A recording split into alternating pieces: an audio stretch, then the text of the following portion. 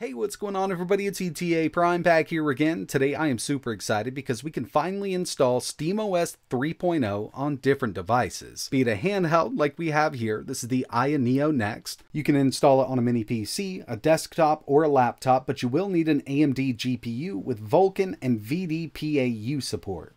So this is an official from Valve. Valve hasn't released anything but a Steam Deck recovery image when it comes to SteamOS 3.0 or up to 3.2 right now as I'm making the video. But some really talented developers over on GitHub got a hold of that Steam Deck image and have created kind of an ISO that'll allow you to install it on basically any system with an AMD GPU. This is known as HoloISO. The code and packages are straight from Valve with zero possible edits, and the ISO is being built with the official Steam Deck recovery image. And this is running in QEMU on this device here, or any other device you install it on. We do have a full Linux desktop here based on Arch, and all in all, we might as well be running that Steam Deck recovery image on this device. So this is known as the Aya Neo Next. We've got a Ryzen 7 5800U, 8 cores, 16 threads, 16 gigabytes of LPDDR4X, and the Radeon Vega 8 GPU. If you're not familiar with these devices, I'll leave the full specs in the description. And initially, I was going to do a full install tutorial on HoloISO, but the updates on this are coming out rapid fire and everything's changing constantly with this, so I'm going to wait a few days till it dies down a bit, then I'll do a full tutorial. But if you want to install it, there is a tutorial over on their GitHub, and by the end of this video, we'll kind of breeze through that. But as you can see, we've got the Steam Deck overlay right here. And I'm using that 5800U. Unfortunately, this TDP slider isn't working with the 5800U. Not sure if it works with any other devices. And the GPU slider isn't working with the built-in Radeon Vega 8 graphics. So it's going to be set at what I have it set at in the BIOS. But we do have SystemWide FSR. We also have the Mango HUD overlay, which can be adjusted from the settings here. And we can lock the FPS at 15, 30, 60, or unlock just like we can on the Steam Deck.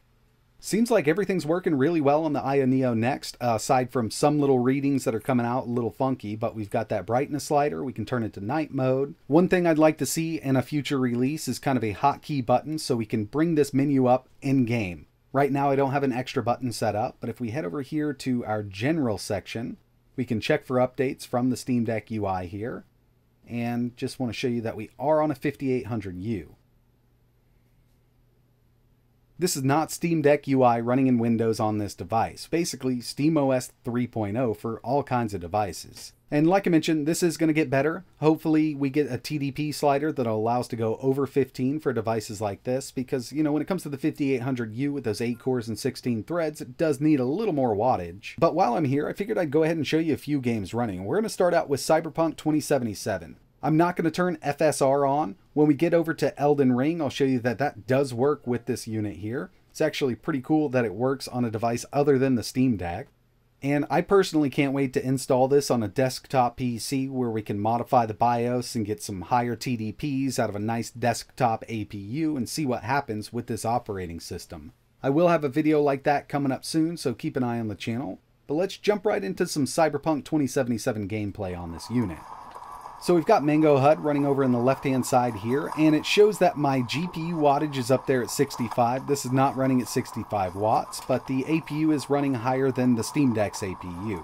If we take a look at total system power consumption down near the bottom, we're at around 34 to 35 watts, and that's how it goes with these non-custom mobile APUs. In order to get the maximum performance out of that GPU and all 8 cores, definitely needs more than 15 watts like the Steam Deck runs at. Next up, we've got Elden Ring, and I do have FSR turned on. If you take a look at Mango HUD, you can see I also have sharpness turned to 5. This was just the setting I was messing around with. I figured I'd go ahead and film it.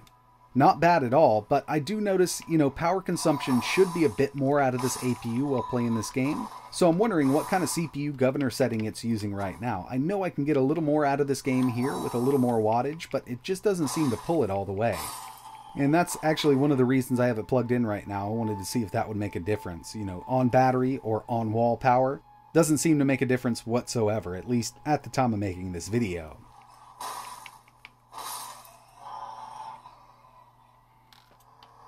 And the last one here, BeamNG Drive. So this is really fun on a handheld, and it does work really well on the Steam Deck. We seem to be getting 60 FPS here with the same settings, and it's definitely playable like this.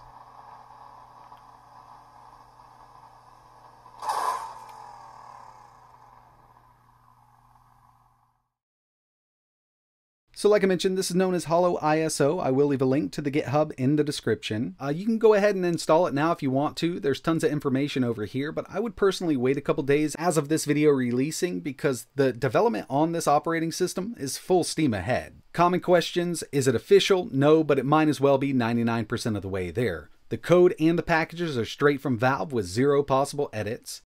Working stuff, boot up, SteamOS, OOBE, Deck UI, TDP, and FPS limiting. So for the 5800U, or at least my system right now, I can't get the TDP setting working. FPS limiting is working. Global FSR, which is really awesome. Shader pre-caching. Got a full desktop operating system. Known issues. So NVIDIA GPUs are not supported, at least at the time of making this video. Intel GPUs require a game scope and Mesa downgrade in order to boot into the Steam Deck sessions. So I guess Intel GPUs are working, but I gotta say, if this is received well, I think we'll get NVIDIA support and Intel support, straight out of the box sooner than later. There's a couple different installation types. You can go bare bones, game only, Deck experience. This is the full SteamOS 3 experience, which is the one I installed on the Aya Neo Next. Shows you how to install it, got some screenshots, but yeah, I mean, this is really awesome and I can't wait to test it on other devices. I've got all kinds of Ryzen laptops laying around I want to test this on, and just a dedicated little build with something like the 5600X and one of my favorite low-powered AMD GPUs right now, the RX 6400. Not a super powerful card, but I think it would do pretty well with this operating system paired up with a decent CPU. To get to the release section, you can head right over here in Releases. And yeah, so here, this is one of the reasons I say just wait a couple days.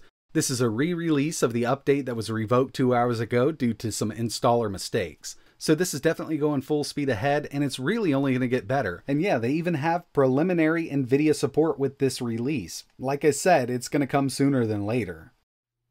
So yeah, if you've been wanting to run SteamOS 3.0 like the Steam Deck does on a different device, then this could definitely work out for you. HoloISO has turned out to be really awesome so far, but these are just the initial releases. If you're interested in learning more, I will leave a link to the GitHub page in the description, and if there's any other devices you want to see this running on, let me know what it is in the comments below. And I wouldn't be opposed to doing a custom desktop build specifically for HoloISO. So if you got any suggestions, let me know what it is in the comments below. Personally, I've been thinking of something like that 5600X paired up with the RX 6400, but I mean, we could go higher. I'd like to keep the price on it low. I can do a full high-end build if you really want to, but keeping it low for this SteamOS operating system would kind of be the way to go. Just building something that can handle 1080p gaming with HoloISO. But that's going to wrap it up for this one. If you got any questions, you know where to leave them, and like always, thanks for watching.